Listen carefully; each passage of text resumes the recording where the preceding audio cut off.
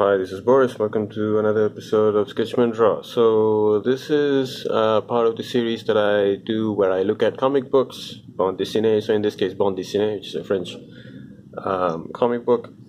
The very famous ASTERIX and Obelix, and this is ASTERIX at the Olympic Games. As you can see, this is a used copy. I don't really mind. I just love reading comics, so. And I buy these used copies because I don't have money to buy new ones. I'm trying to save. For those who don't know, I've studied in a French high school in India, and then I lived in France for like about 7 years. I was doing my higher studies in university there, and so. When I was studying in high school in India, of course, we had a library with French books. And, of course, we had Bande dessinée, we had Tintin, and, of course, we had Asterix and Obelix. So this is written by GOSCINNY and illustrated by UDERZO. And so these are, I think, for those who don't know, like usually Bande dessinées are like self-contained stories about familiar characters. So today I'm going to do something a little bit different. Not only am I going to look at the art and how the storytelling is done, but I'm also going to look at the whole story. Like I'm going to give you the important plot points so that it's also sort of, I think that's a little bit more entertaining than just me going randomly through how this was drawn and that was drawn and so on. I also have my paper in case I have to show something, like draw something and so on.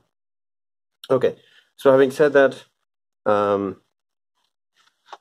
also doing this after I've done Buddha by Osamu Tezuka.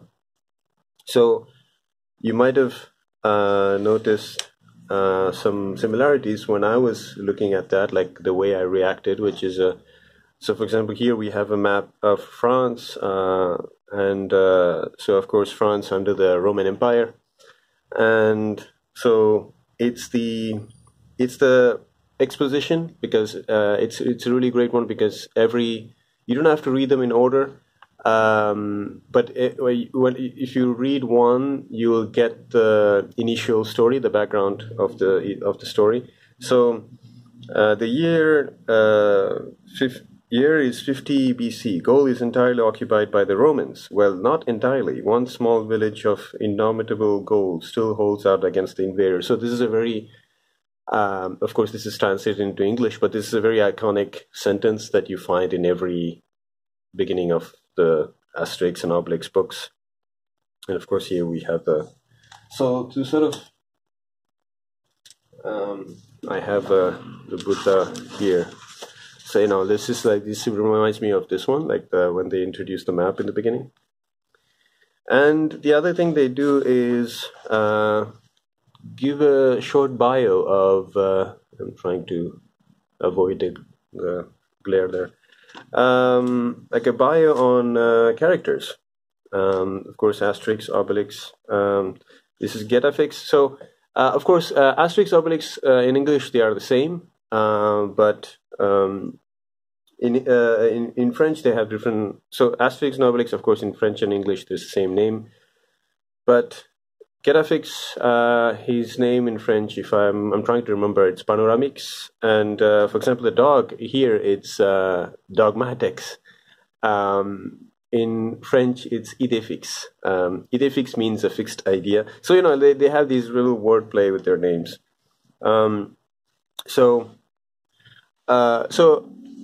As usual, we show the. Usually, it starts with the goal, introduction to goal. But here, we see the village of the Gauls here, and then suddenly we cut to the Roman camp, and the news comes in that the Romans are somehow for some reason really happy, and the Gauls are starting to suspect, like, oh, if they are happy, there must be something wrong. It's not good for us. And but they don't. They decide not to do anything about it. And then you find out that they have this really great champion, and And I was just like put some notes here. First note is like, I don't know what is this numbering. I think it's for like panels, but I don't know. Like there are these numberings here. I don't know why. And I was just going to pay attention to like, even if it's cartoony, like this is really well drawn musculature. I feel like. So everybody is expecting, of course, Julius Caesar will be pleased if the Romans win at the Olympic Games. He's being like, they give him all the treats and he says, oh, okay, I have to go and train. So, what did I write here? Here. When I notice something that, so for example, I really love looking at like comic book theory or narrative theory, whatever. And here, and especially like when people say like, oh, this is how the eye goes. I've never actually experienced it. And so this was just a small little thing. Like when I was reading, so of course, like, I read from left to right, because it's a bande dessinée. And here for this panel, I started reading here, and then instead of going here, I went here, right? So I thought, okay, that's maybe they didn't plan properly the panel here, but I don't know. I just thought that was a little, but that I don't mind. I just oh, okay, I have to come back here, and then I read like this, but. That was one thing where I was like, oh, like, it does matter. Like, it's not. You have to keep in mind the placement of the bubbles, which actually, as an artist who writes his own stories or co-writes his own stories for webcomics or comic books or the comic strips that I make, now I'm starting to pay attention to that. But in the beginning, I would just draw because that was the interesting part for me, the art, and then I would place the bubbles later on, which I think is not a great idea. So. Usually, like beginner artists, cartoonists do that. So, just a little thought there. So the Roman champion says he's going to train. Of course, he comes across ASTERIX and Obelix, and he's saying to himself, "Oh, he's the fastest." I just put like this is a great anatomy. I just like and this is also like really interesting. Characterization. So this guy is like super confident, and his whole confidence is based on the fact that he's a champion and he was selected as the best of the best. And when he realizes that like these two guys, like one fat guy and one small tiny guy, could run as fast as him, he starts to lose his confidence because everything that he believed was standing on that thing. And I feel like it's a really good psychological or even philosophical view on like behavior. And I really thought that was a really interesting characterization for this guy, even if like, this, I wouldn't call him like three-dimensional character, but, and then he starts to, like, like if I'm not the fastest runner, I mean, I'm the greatest. And he's, he throws this, like he like breaks a tree and throws it, and then so this is almost like these three is almost like a really great gag. He throws it, he waits for it, and then he gets hit with like a bigger tree that probably Obelix threw. And again, even like this, it's a great anatomy. So like so he's like. He's really broken, and he gets even really angry, and then he starts to fight, and of course he's easily beaten by Obelix. And he goes back to the camp, and he's like, he's completely lost his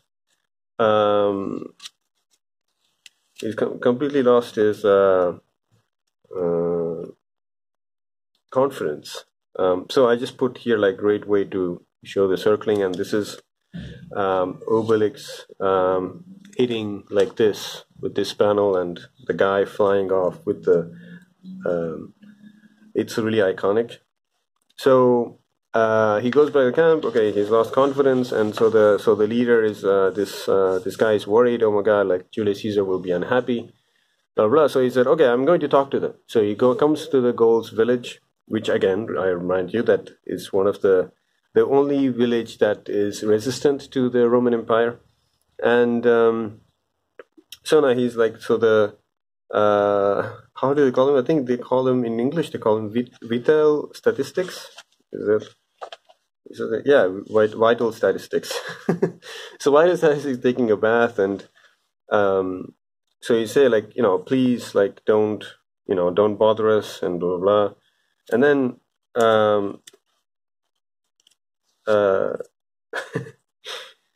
and then they get an idea. So they say, okay, they were talking about some Olympic games, so maybe we should join them, right? So this is where like Asterix and Obelix decide to join the Olympic Games.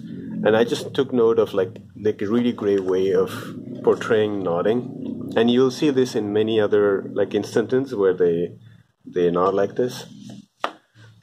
So okay, this is the point where they decide to join the Olympic Games, and you see back at the camp, this guy is like completely lost his mind. Like he just starts sweeping, and he's like, "Yeah, this is all I'm good for." And then so the Gauls come into the Roman camp, and they sort of inform them that basically they're going to join the Olympics. And now, so the guy now is even more scared because that they're doomed. So I think I forgot.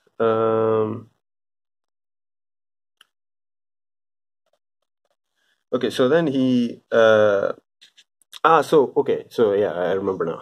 I'm trying to remember. They basically say that the Olympic Games are reserved only for Romans. And then they go back, oh, that's too bad. And then they go, and then they do, and then Asterix says, yeah, but we are Romans because we live in the area that is conquered that's part of the Roman Empire. So we are Romans. And then, so like, oh, okay, great. So there's no, and then, so since he realized that they're not going to join the Olympic Games because they were not Romans, this guy gets his confidence back. And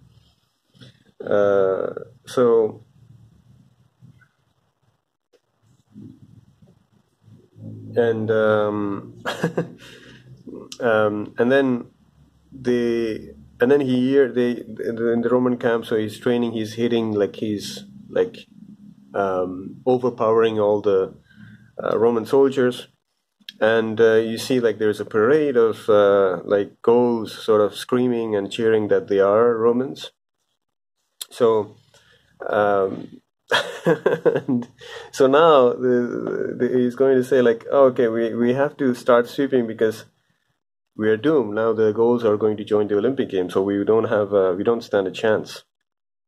Okay, so then here they start training, and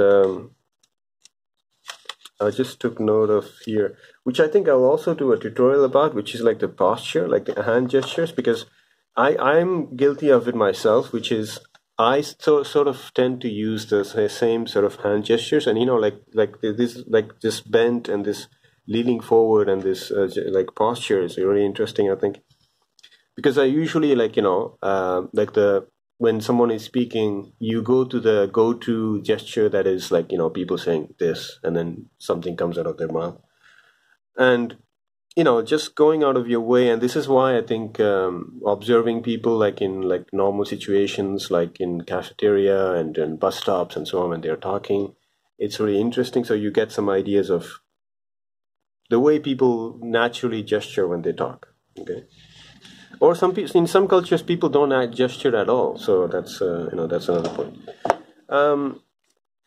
So they get the magic potion, they train, and but finally, so just to jump a little bit ahead, they pack and they go,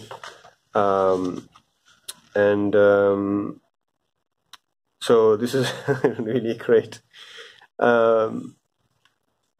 Really great gag where they say, oh, we found a boat that will take us to the Olympic Games, and it's only one class and it will be really comfortable. And then the guys, so this guy is basically exploiting them. He's asking them to row, like he's basically giving them the the seat that usually reserved for like slaves, right? Like, and then here I just took note of like, so he's really mad, so he's like cursing because this is not what they were expecting. But like the goals. So he's like, I'll put some music. So then they start drumming, and this is like one of the running gags in the series, which is each time they come across a pirate, pirate ship, and these guys are always get beaten up by Asterix and Obelix, so they're really scared of the goals.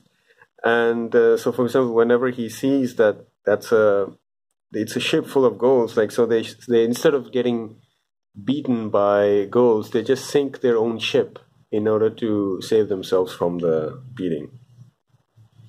So they go to Athens, if I'm not mistaken, Olympics, Athens, right? And then suddenly, like, so he's like, hey, Asterix, look at their profiles, like, so, because they're Greek, they are drawn in a slightly different way, like it's like, look at their profiles, and I think really it's a really great. Uderzo is really great as like this cartooning. I really love his it's a really appealing style, which I think has become. It's sort of like a cousin style, if I might say, to most like cartoony humor bande dessinée from France, and even I think has influenced in Europe. So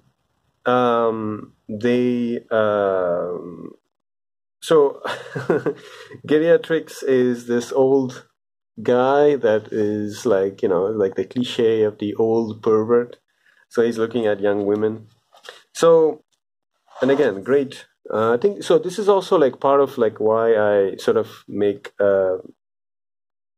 why I did this after Buddha, which is I think I find the same kind of traits, almost like they are like distant cousins, which is take like a historical backdrop and use like some historical facts, but then tell an entertaining story. So, and bande dessinée is not only for children, but it's entertaining for children. As a child, you read this, like, you sort of see what you have learned in history, but at the same time, you get a really funny, entertaining story. So again, I was just saying, like, I was just commenting, I was just paying attention to the horses here. So these horses, I don't know if I'll have money to buy that, but I need to buy Lucky Luke, which is also a bande dessinée that I used to read for free at the library when I was in high school. There were also animated films based on the bande dessinée series. So again, great face. So I don't nothing specific here,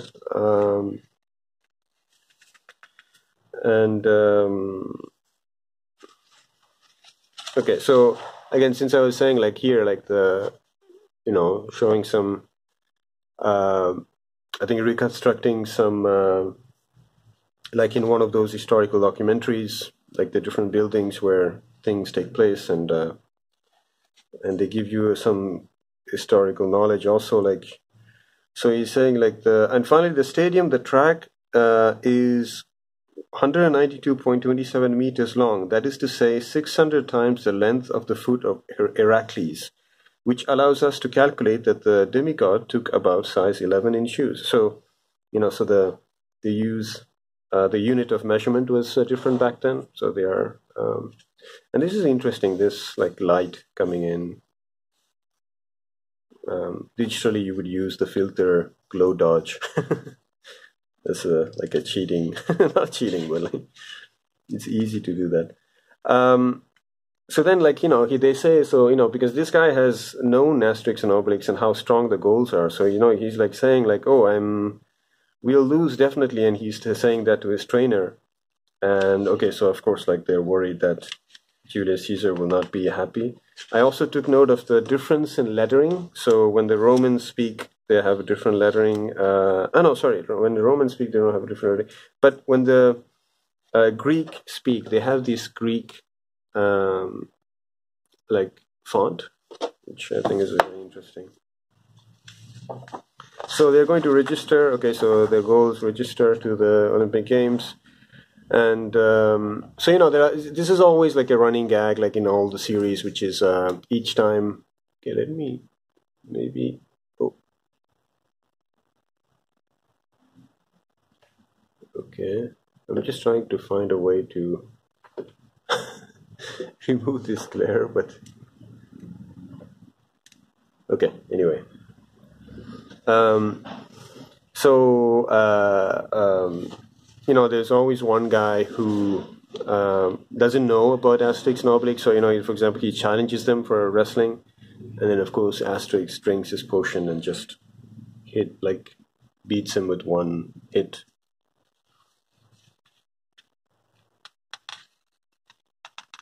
And this is interesting, like when he's just drawing random people, they're basically the same character but in different postures.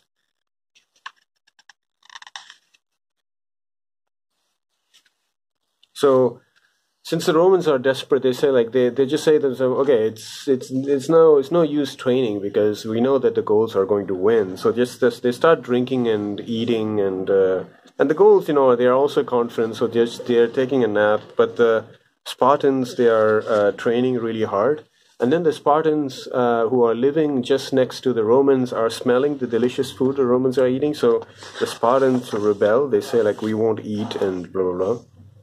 And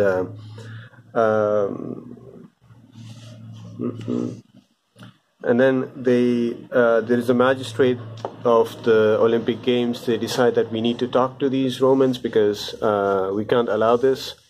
Any substance, like taking substance, is not allowed. So again, we get into the modern day connection of like drug issues in sports, like in Olympic Games. So this member of the magistrate goes to the Romans and says, you know, you can't drink like this because if you are drunk during the games, you'll be disqualified. And this suddenly gives an idea to this guy because he knows about the magic potion that the Gauls will be drinking. So then he basically, he says like, oh, like these Gauls are taking something called the magic potion to win the game. So how is that fair? And you know, so he's like, oh, okay, so that's you can't take a magic potion. That's illegal. So then like Romans get really happy, you know, like, oh no, they like now stop drinking. We have to train because the Gauls are going to lose because they are not allowed to drink magic potion. So and the Gauls are a little bit. You know, they're a little bit sad, like, oh, we thought we'll win for sure. But then they start training, and this is a little funny thing, like everyone dreams of winning, and we also see dogmatics, Idifix, dreaming of getting a bone. So the games start, and you know, so the players come in. And there is a sprint, and Asterix, I think, comes fourth or something, so he doesn't quite win. But then at the end, so they just go through like different games like boxing, wrestling, and this is interesting. Like here's another example of nodding, like saying like no, that way, because you know he's saying like. Well, in view of your brilliant results, do you think Julius Caesar is going to be pleased? And then he's like, no. So the magistrate here, it's interesting. It shows like the politics behind the magistrate's decision. So he's like, we should let at least one foreigner win because otherwise they won't come to the Olympic Games. And also, so for example. And as my cousin Diabetes puts it, Diabetes was actually the guy in the beginning who was the guide. I didn't. It was just a detail that was not important to the plot, so I didn't mention it. So as my cousin Diabetes puts it, no more tourists, no more tourists, no more money, no more business. Our beautiful monuments will fall into ruin. No one will ever want to look at them, which is, you know, like funny, of course, because they do become ruins that people visit. So, you know, so they decide to add one more game, and here they want to, the Gauls want to trick the Romans to drink magic potion. Okay, so they keep saying this, yes, the cauldron in the shed over there with the door that doesn't shut properly, the one that isn't guarded by night. Would that be the one you're talking about, Obelix? It's like very leading them into doing something wrong, like drinking the magic potion. Of course, Obelix doesn't get it. And the night falls, and of course, as you might have guessed, like the Romans drink the magic potion, and the next day during the race, of course, the Romans win, but then so then they catch him in they catch him. They say like, one moment, an objection. These Romans have drunk a magic potion that made them win. And then he's like, like Asterix is taunting them, and then they open and their tongues are blue. So he's like, look, I added some permitted coloring matter to the cauldron of magic potion. Those who drank it all got blue tongues. So then we come to the end of the story, which basically makes Asterix the winner. And basically, of course, it ends with, all the stories in Asterix Obelix end, which is like a big feast where they celebrate their victory. And this is really nice, like, don't tell the others, but I gave it to someone. So he gave the laureate to the guy that in the beginning that was beaten. And, so he shows it to Julius Caesar, and Julius Caesar is happy and they get promoted. So, I don't know, it's like a sweet gesture, like everybody wins. So that's the... Oh, wait, I forgot to mention maybe one point. What is this? Oh, okay, sorry, interesting. So again, I didn't mention it because it was not part of the story, but I really like this, like they get really drunk and they got hiccups. So for example, one last or horn, like, and then like you also hear like this. I thought that was interesting, that I could keep also for my own stories. So yeah, this is Asterix Obelix. I really love the art. I really love the story. This is the only, it's not like I wanted to buy it. It's the only one they had in the used bookstore that I go to. And I have like more bande dessinée that I would like to cover in the channel. So let me know what you thought. Let me know if you thought, if it's a good idea to cover also the story, which I think makes a video a little bit more entertaining than just me going over random stuff. So again, thank you for watching, and this is Boris. Please like and share and subscribe, and until next time, this is Boris for Sketchman Draws, signing off.